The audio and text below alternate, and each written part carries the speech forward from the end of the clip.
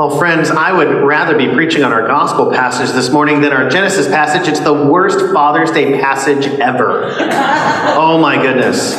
But this is where we're at in our sermon series. So last Sunday, we began the summer-long sermon series on the life of Joseph from the Old Testament. We talked about holding our dreams, our visions for the future in our hands before the Lord, our God-given purpose, and to hold those plans or visions loosely before the Lord so that He can shape them and mold them like clay, that we submit our lives to Him in this way. And we talked about engaging the discipline of silence, i.e. not blabber-mouthing to everyone, like Joseph did, the visions or the dreams that he had, but instead learning to ponder these things in our hearts, just like Mary did in the New Testament, what we receive from the Lord.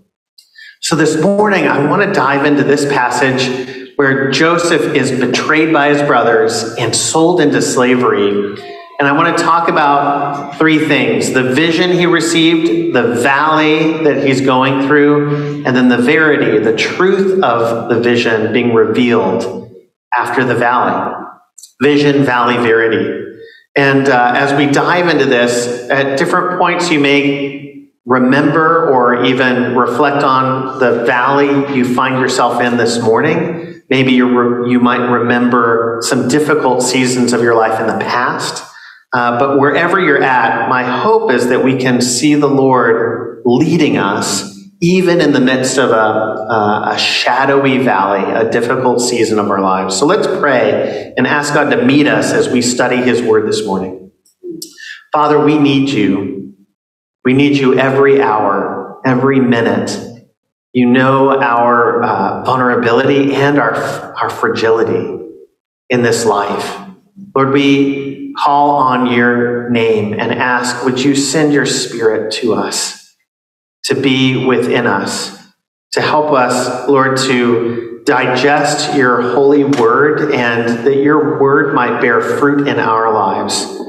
Lord, we ask that You would show us how we can hold on to You in the midst of difficult seasons of our lives, suffering that we're enduring or suffering that we're watching someone else endure. Lord, help us to follow You. We pray this in Jesus' name. Amen. Amen. So the vision that God gave to Joseph, these dreams that we read about last week with sheaves of grain bowing down to Joseph's sheaves, or the sun and the moon and the stars bowing down to him. It's almost as if God put His hands around 17-year-old Joseph's shoulders and said, through his dreams, one day you will reign over a nation and everyone will bow down to you and be your subjects. It's as if that's what God is speaking to 17-year-old Joseph. I intend to use you to save thousands of lives. So you must learn to be a good leader, a humble leader. There's a difficult road to fulfill this vision, but I will be with you every step of the way. That's the vision. Now, all of that isn't like there in the dream. It's not obvious, but reading through Genesis, we are looking back on this passage knowing that this is what God's message is to Joseph through these dreams. But the valley starts today in this passage. The difficult, horrible season begins today. Jacob sends Joseph, 17-year-old, not working with his brothers, wearing a many-colored robe that indicates that he isn't meant for hard field work. Something that his brothers resent terribly. And he goes off to find his brothers with the sheep in the pasture and to check in on them. And we also know from last week's passage that he has a bad habit of tattling on his brothers, giving bad report on his brothers to his dad, which continues the resentment and bitterness of his brothers. We talked about the mixed family dynamic. These are not all full brothers, they're half brothers, and there's, issues around who's going to receive the inheritance, who's going to receive the favor from dad, and everybody sees that Joseph is the favored son. So he goes out to see what his 10 brothers are doing and to give a report back to his father. But his brothers see him approaching while he's still a far way away. And out of their jealousy, actually out of their hate. I mean, there has to be hate here and rage for them to begin to plot how to get rid of him, how to murder their brother. But Reuben, it's mentioned in our passage. You may want to look at the passage as we go through it together on page 5 and 6. Reuben is the firstborn. Reuben's the oldest. I imagine Reuben may be at the very youngest in his 30s, but he's probably in his 40s. Reuben is the oldest, and he's very concerned about what these 9 other brothers are plotting. So Reuben, he's alarmed at the plan to kill Joseph and to throw him into a pit where he won't be discovered, where his body will decay and never be found. So he implores them, don't kill Joseph or shed his blood. Let's just put him in the pit still alive. And then it says here in the passage, in verse 22, so that he could find a way to rescue Joseph and return him to his dad. The passage indicates to us what Reuben is thinking. He's wanting to not let this terrible thing take place. And Reuben's hoping to find some way to save him from certain death. The brothers agree to Reuben's alteration of the plan, but not because they don't want to kill him, rather just to sort of put a postponement on their murder plans. So they agree, they tear off his robe, they strip him, they throw him alive down into the dry well, and they carry out their plan to deceive their dad, Jacob. They first sit down to a meal, right? They're going to eat while Joseph's like in the bottom of the well, crying out, begging for his life. They are planning a cruel deception on Jacob. They tear up the robe, they cover it in blood, and that they have killed, and they prepare to send it back to their father. They have plotted to share a lie, a terrible deception to Jacob the dad.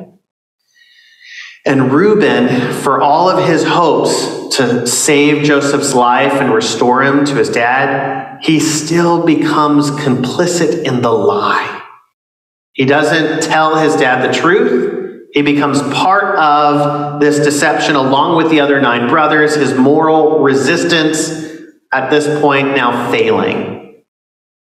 And then they see the caravan of Ishmaelites. Now these are the descendants of the other son of Abraham. If you remember, Abraham had his son Isaac miraculously through Sarah in their old age. But before that, when Sarah had given up hope, she offered her maidservant to Abraham to bear a child, and they had Ishmael together. And so these are the descendants of Ishmael coming. And Judah is now the 4th-born son, and we recognize Judah because Judah is the son of Jacob through whom the Messiah is later born. The Messiah we know as the Lion of Judah. So Judah is the 4th-born, his son, and the father of the tribe of Judah. Instead of wasting Joseph and concealing his blood, he persuades the brothers, let's not waste him. Let's sell him and make a profit. Then at least his life won't go to complete waste, right? And so he convinces them to sell Joseph, their 17-year-old brother, in the bottom of the well to these Ishmaelites to do whatever terrible thing they want to do with him for 20 shekels of silver.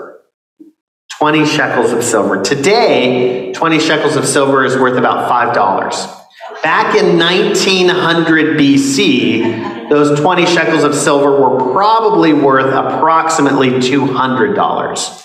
Just as you try to understand economy and how the value of silver and gold have shifted over the years.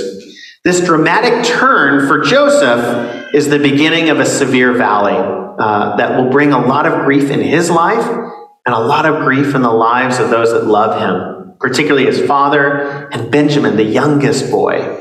Benjamin and Joseph were best friends. To become a king, he has to first become a slave and a servant. There's a similarity here to the trajectory of Joseph's life as a similarity to Jesus's life, to the character of Jesus. And they share a similar painful path.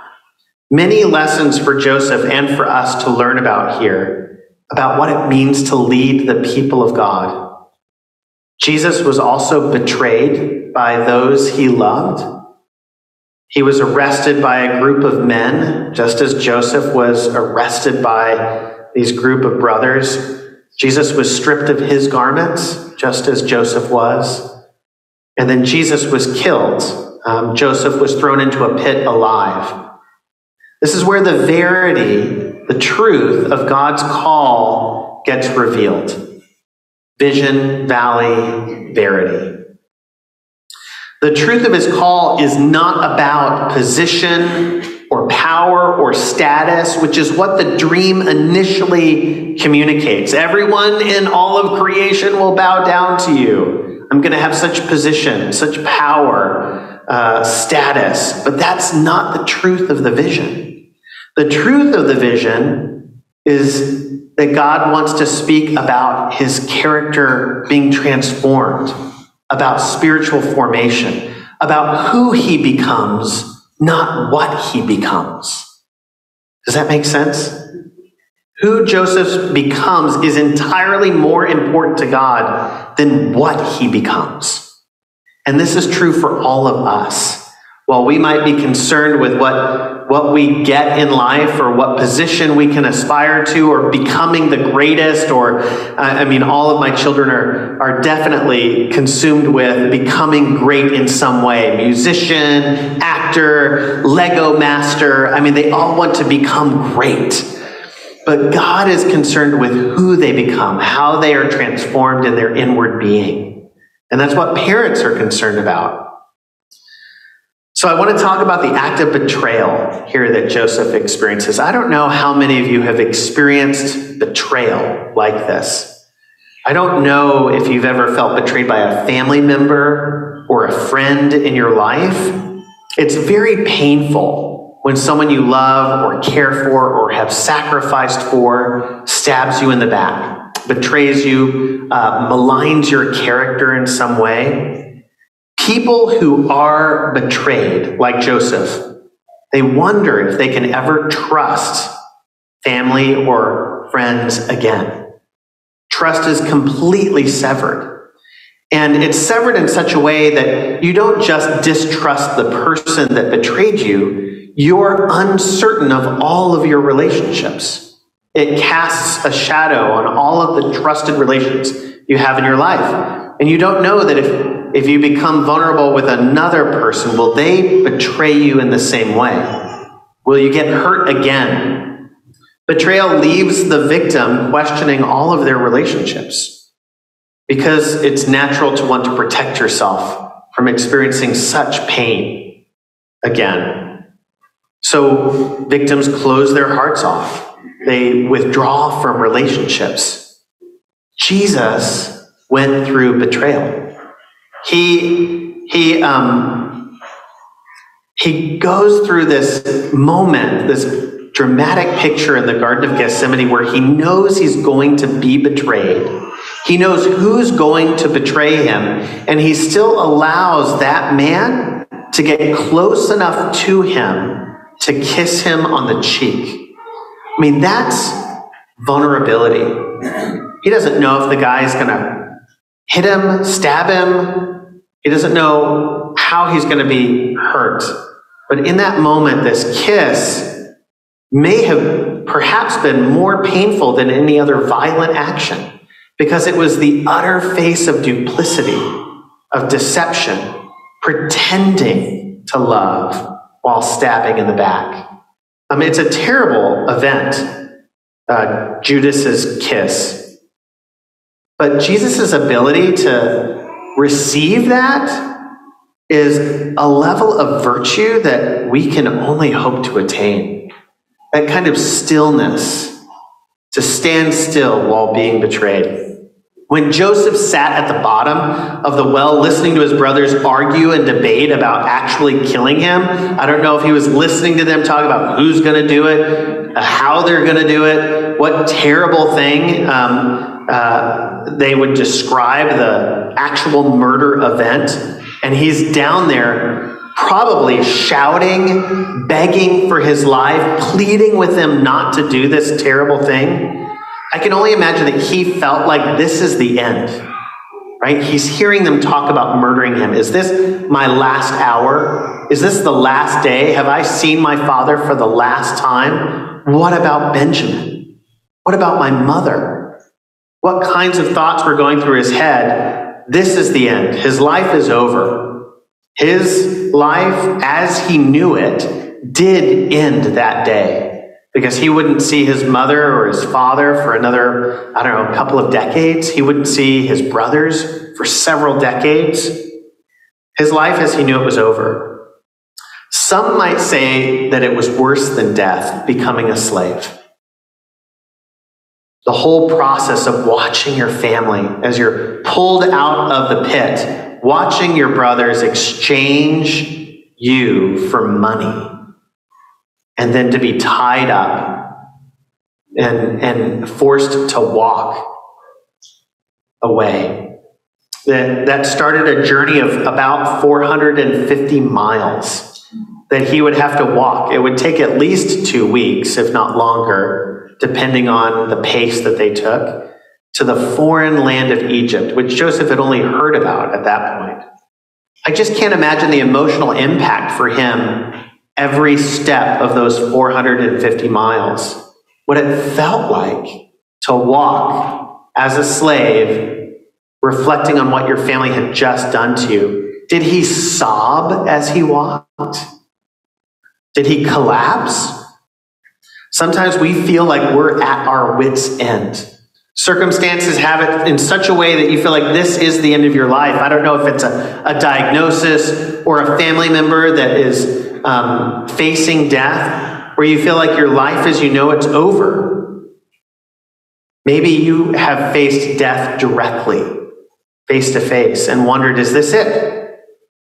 Maybe it was a lost job where you just can't imagine life getting any better after you've lost your job, or perhaps the death of a spouse. How can you ever get over the death of your spouse or the death of your child? How can you get through it? Maybe like Jacob, you're crying out, I wish I were in Sheol with my son. How can I live without him? There was a 76-year-old woman this week named Bella Yolanda. She died last week in Ecuador. But to everyone's surprise, at her wake, they heard her knocking on her coffin. You think it might be over, or someone else might think it's over for you. But family of God, if you're sitting here this morning, God isn't finished with you yet. There's still more to your story. There's still more in front of you. And God was just beginning with Joseph.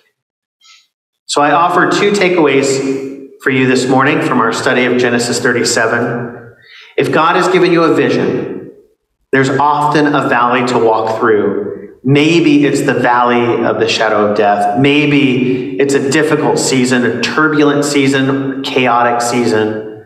There may be depression or despair involved in the valley that follows the vision or the dream or the God-given purpose that you've received. There's usually suffering involved. My friends, don't give up. If you have given up, you can resume where you left off, right? No one knows or understands what God is doing when they are in the valley. You can't see anything when you're in a valley. You can see everything when you're on the mountaintop, but when you go into the valley, the shadows are long as the sun rises and sets. It's dark. Often mist hangs out down there in the valley. It's hard to see anything where you're going. You don't even know which direction you're headed in. The second takeaway would be the valley reveals the verity. The valley reveals the truth of God's vision, his call on your life. The vision is usually followed by the valley, and in the valley is the verity, the truth of God's call. The third takeaway, the end result for the Lord is virtue. God wants to transform you and to grow virtue in your soul.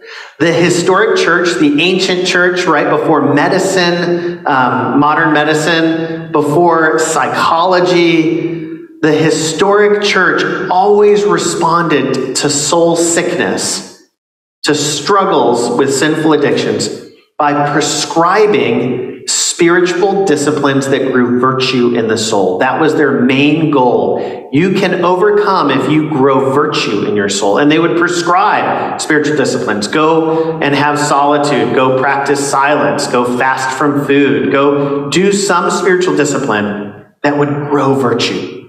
And as virtue grew, they saw it as vice being overcome. Virtue and vice. And so God wants each one of us to be fruit-bearing. He wants to grow virtue in our soul. He's more concerned with who you become than what you become. And so the end result for us, with God's vision in our lives, the valley we have to go through, the truth, the verity of that call, is virtue acquisition. He grows virtue in our souls and makes us fruit-bearing, not focusing on the results of our lives, but on who we become, because a person of virtue produces fruit without any effort. In fact, a person who produces fruit may be unaware of the fruit that they're dropping left and right, like a fruit tree, just completely unaware of the gifts of their life that affect other people. That's sort of what it means to be fruit-bearing. The fruit of a fruit tree, may I remind you, is not actually for the tree. The tree doesn't benefit from its own fruit. The fruit is for others, always for others. And that's the fruit of our lives. Fruit is a byproduct of living your life in the light. The fruit is an offering for the world, for the hungry, the poor, the underserved, those who have nothing to eat in their lives. That's what the fruit of our life is for. So what kind of people do we want to be? If we want to be virtuous, Christ-filled people, we have to receive the vision from God, the purpose for our life. And friends, there isn't just one purpose for your life. Every season has a new purpose, right? You move, you have many stages of your life, many ages of your life, and at every age, there's a purpose for your life. What's the purpose that God's given you for your life right now? What's your purpose for these weeks and months ahead? There is a God-given purpose for you. Who do you want to be? If we want to be virtuous, Christ-filled people, we have to receive the vision from God for right now. We have to descend with Christ into the valley and receive the truth, the verity of our call, as we grow in virtue.